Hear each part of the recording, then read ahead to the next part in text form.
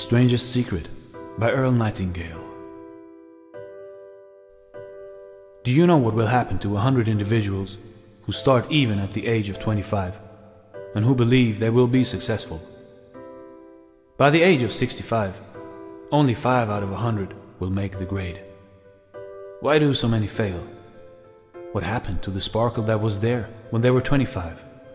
What became of their dreams, their hopes, their plans? And why is there such a large disparity between what these people intended to do and what they actually accomplished? That is the strangest secret. Some years ago, the late Nobel Prize-winning Dr. Albert Schweitzer was asked by a reporter, "Doctor, what is wrong with men today?" The great doctor was silent a moment, and then he said, "Men simply don't think." It is about this that I want to talk with you. We live today in a golden age. This is an era that humanity has looked forward to, dreamed of, and worked toward for thousands of years. We live in the richest era that ever existed on the face of the earth, a land of abundant opportunity for everyone. However, if you take 100 individuals who start even at the age of 25, do you have any idea what will happen to those men and women by the time they are 65? These 100 people believe they are going to be successful. They are eager toward life. There is a certain sparkle in their eye, an erectness to their carriage, and life seems like a pretty interesting adventure to them. But by the time they're 65, only 1 will be rich, 4 will be financially independent, 5 will still be working, and 55 will be broke, depending on others for life's necessities. Only 5 out of 100 make the grade. Why do so many fail? What has happened to the sparkle that was there when they were 25? What has become of the dreams, the hopes, the plans? And why is there such a large disparity between what these people intended to do and what they actually accomplished? First, we have to define success, and here is the best definition I have ever been able to find. Success is the progressive realization of a worthy ideal. A success is the schoolteacher who is teaching because that is what he or she wants to do. A success is the entrepreneur who starts his own company because that was his dream. That is what he wanted to do. A success is the salesperson who wants to become the best salesperson in his or her company and sets forth on the pursuit of that goal.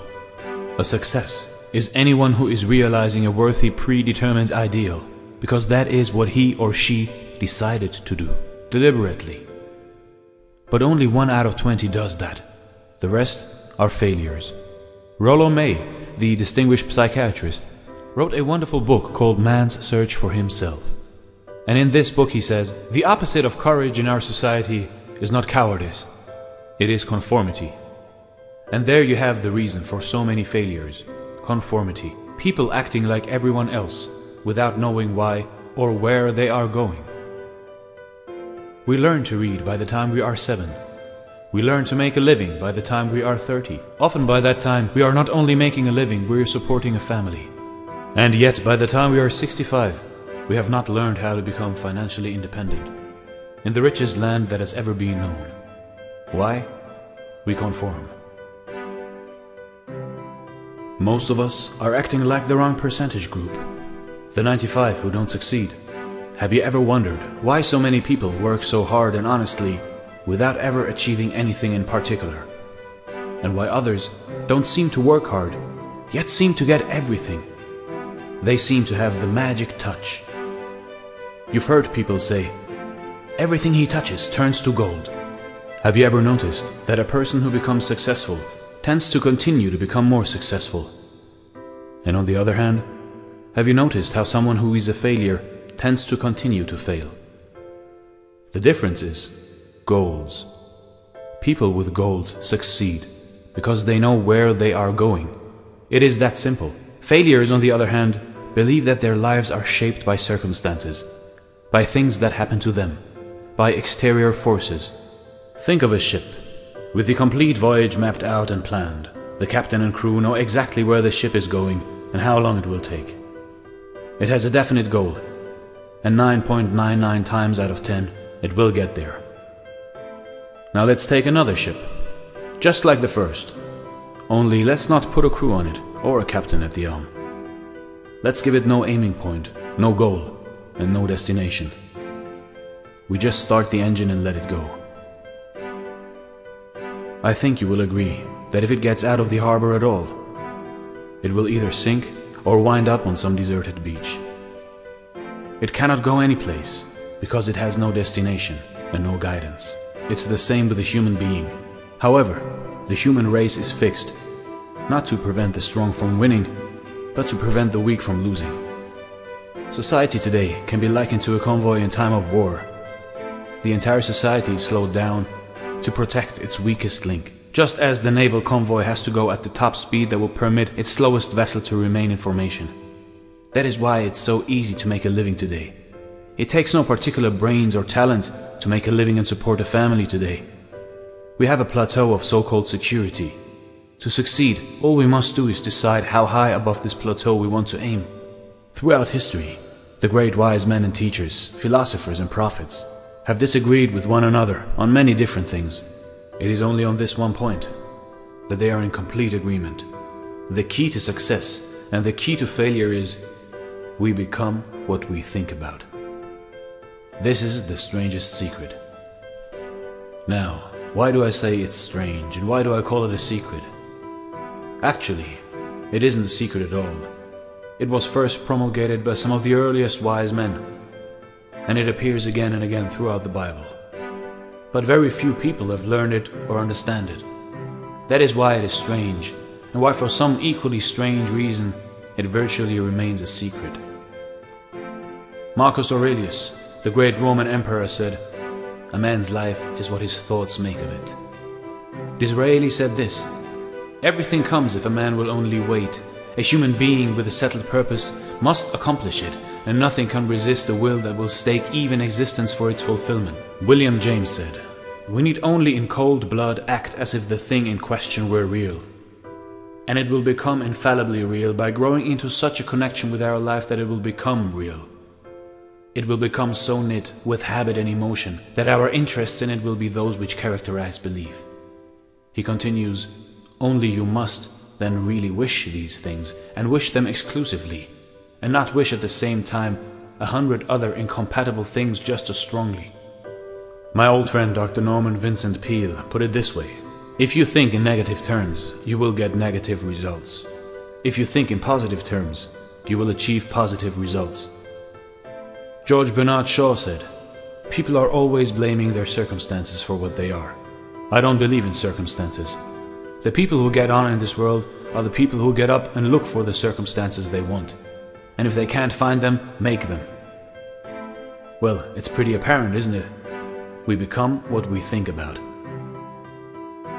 A person who is thinking about a concrete and worthwhile goal is going to reach it, because that is what he is thinking about. Conversely, the person who has no goal, who does not know where he is going, and whose thoughts must therefore be thoughts of confusion, anxiety, fear, and worry, will thereby create a life of frustration, fear, anxiety, and worry.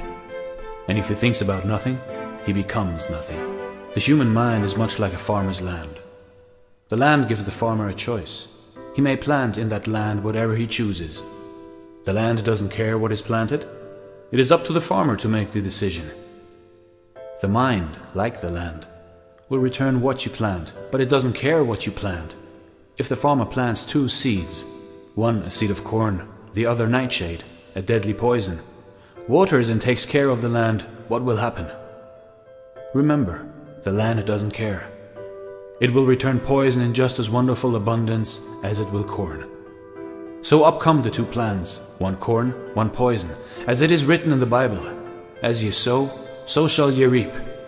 The human mind is far more fertile, far more incredible and mysterious than the land. But it works the same way. It doesn't care what we plant, success or failure, a concrete, worthwhile goal or confusion, misunderstanding, fear, anxiety, and so on. But what we plant must return.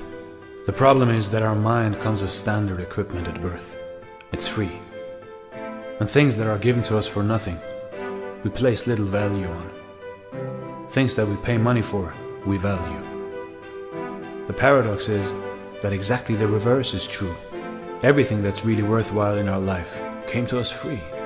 Our minds, our souls, our bodies, our hopes, our dreams, our ambitions, our intelligence, our love of family and children, and friends and country.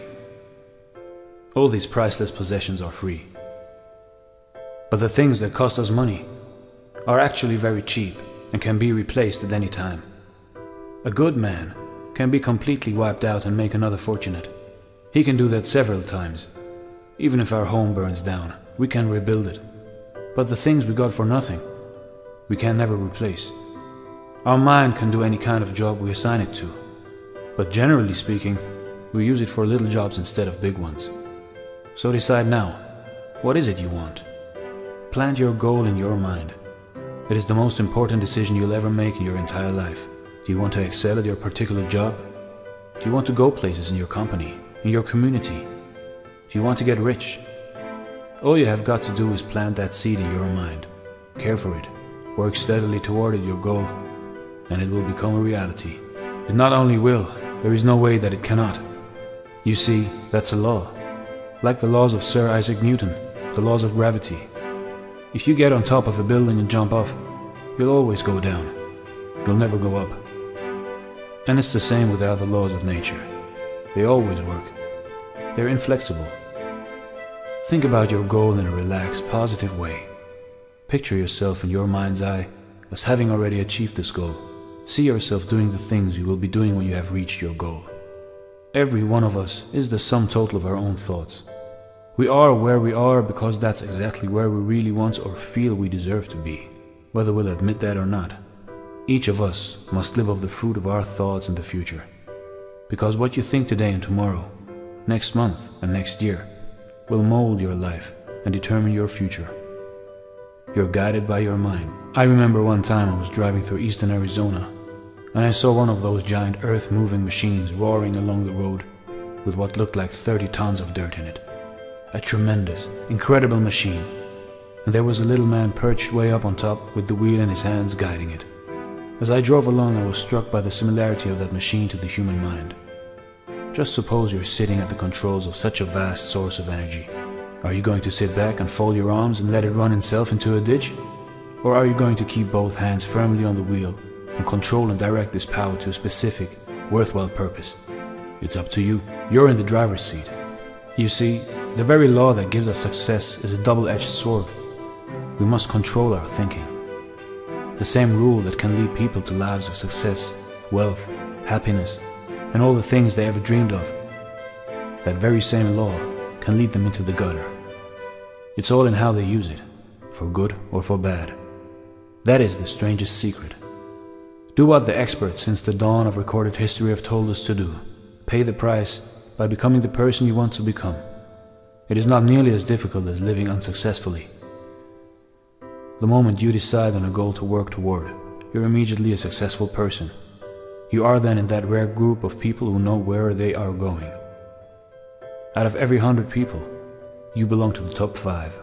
Don't concern yourself too much with how you're going to achieve your goal. Leave that completely to a power greater than yourself. All you have to do is know where you are going. The answers will come to you out of their own accord and at the right time. Start today. You have nothing to lose, but you have your whole life to win. For the next 30 days, follow each of these steps every day until you have achieved your goal. Number 1. Write on a card what it is you want more than anything else. It may be more money. Perhaps you'd like to double your income or make a specific amount of money. It may be a beautiful home. It may be success at your job. It may be a particular position in life. It could be a more harmonious family. Write down on your card specifically what it is you want. Make sure it's a single goal and clearly defined. You needn't show it to anyone, but carry it with you so that you can look at it several times a day. Think about it in a cheerful, relaxed, positive way each morning when you get up. Look at it every chance you get during the day and just before going to bed at night. As you look at it, remember that you must become what you think about. And since you're thinking about your goal, you realize that soon it will be yours. In fact, it's really yours the moment you write it down and begin to think about it. Number 2. Stop thinking about what it is you fear. Each time a fearful or negative thought comes into your mind, replace it with a mental picture of your positive and worthwhile goal. And there will come a time when you'll feel like giving up. It's easier for a human being to think negatively than positively. That's why only 5% are successful. You must begin now to place yourself in that group. Act as though it were impossible to fail, as Dorothea Brand said.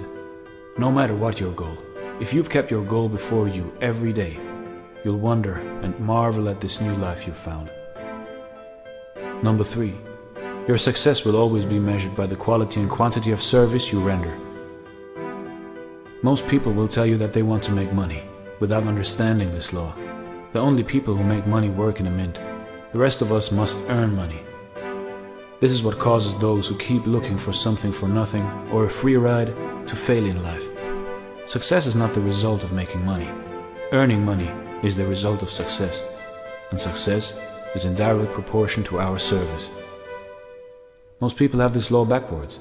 It's like the man who stands in front of the stove and says to it, "Give me heat and then I'll add the wood." How many men and women do you know, or do you suppose there are today, who take the same attitude toward life? There are millions. We've got to put the fuel in before we can expect heat. Likewise, we've got to be of service first before we can expect money. Don't concern yourself with the money. Be of service. Build, work, dream, create. Do this, and you'll find there is no limit to the prosperity and abundance that will come to you.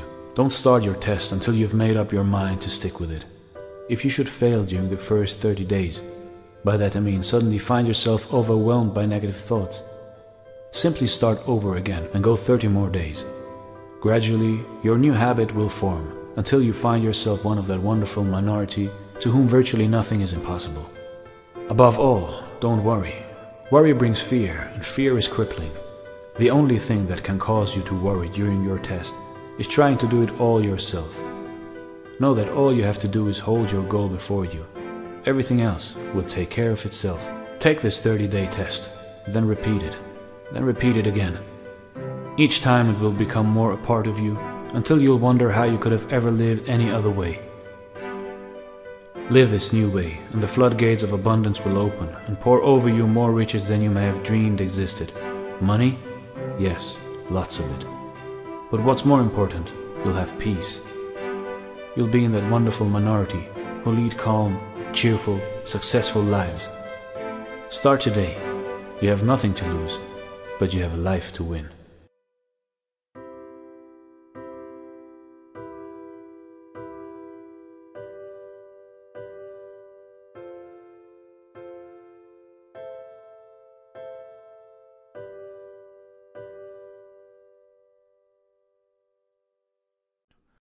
Please subscribe to my channel if you have not done it yet, and don't forget to click the notification button.